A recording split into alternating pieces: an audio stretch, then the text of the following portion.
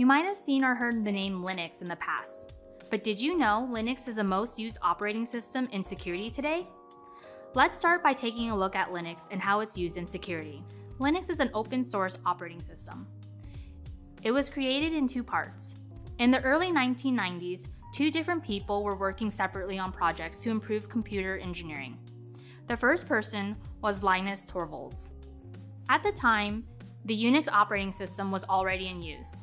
He wanted to improve it and make it open source and accessible to anyone. What was revolutionary was his introduction of the Linux kernel. We're going to learn what the kernel does later. Around the same time, Richard Stallman started working on GNU.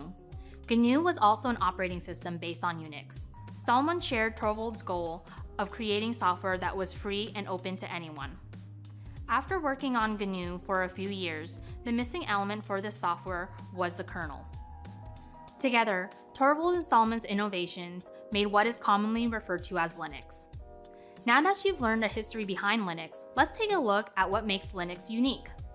As mentioned before, Linux is open source, meaning anyone can have access to the operating system and the source code.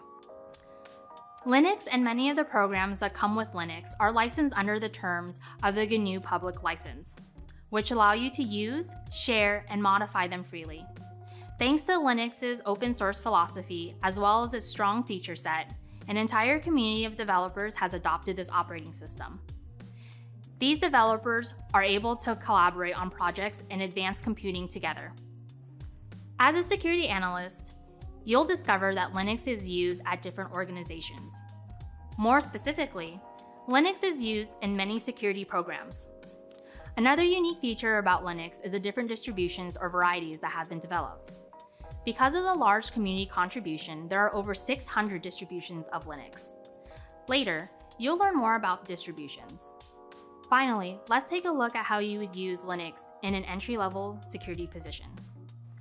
As a security analyst, you'll use many tools and programs in everyday work.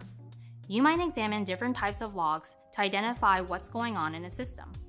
For example, you might find yourself looking at an error log when investigating an issue. Another place where you will use Linux is to verify access and authorization in an identity and access management system. In security, managing access is key in order to ensure a secure system.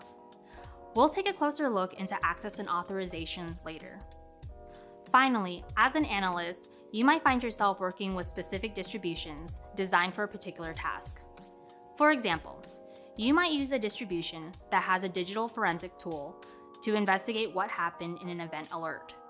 You might also use a distribution that's for pen testing and offensive security to look for vulnerabilities in the system. Distributions are created to fit the needs of their users. I hope you're excited to learn more about Linux. This will be a very useful skill in the security field.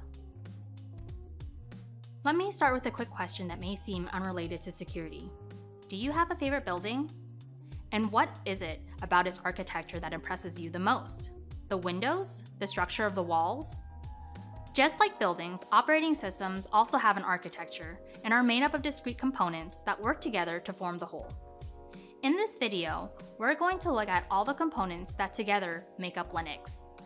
The components of Linux include the user, applications, the shell, the file system hierarchy standard, the kernel, and the hardware. Don't worry, we'll go into these components one by one together. First, you're the user. The user is the person interacting with the computer. In Linux, you're the first element to the architecture of the operating system. You're initiating the tasks or commands that the OS is going to execute. Linux is a multi-user system. This means that more than one user can use the system's resources at the same time. The second element of the architecture is the applications within a system.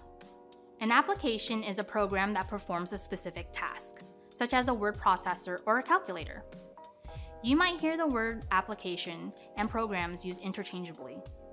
As an example, one popular Linux application that we'll learn more about later is Nano. Nano is a text editor.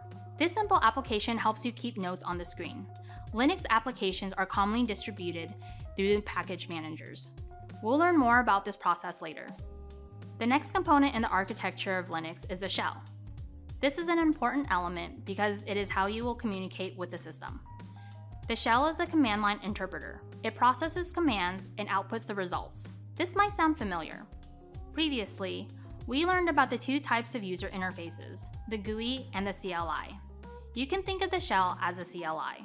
Another element of the architecture of Linux is the File System Hierarchy Standard, or FHS. It's the component of the Linux OS that organizes data. An easy way for you to think about the FHS is to think about it as a filing cabinet of data. The FHS is how data is stored in a system. It's a way to organize data so that it can be found when the data is accessed by the system. That brings us to the kernel. The kernel is a component of the Linux OS that manages processes and memory. The kernel communicates with the hardware to execute the commands sent by the shell. The kernel uses drivers to enable applications to execute tasks. The Linux kernel helps ensure that the system allocates resources more efficiently and makes the system work faster. Finally, the last component of the architecture is the hardware. Hardware refers to the physical components of a computer. You can compare this to software applications, which can be downloaded into a system. The hardware in your computer are things like the CPU, mouse, and keyboard. Congratulations! We've now covered the architecture of Linux. An understanding of these components will help you become increasingly familiar with Linux.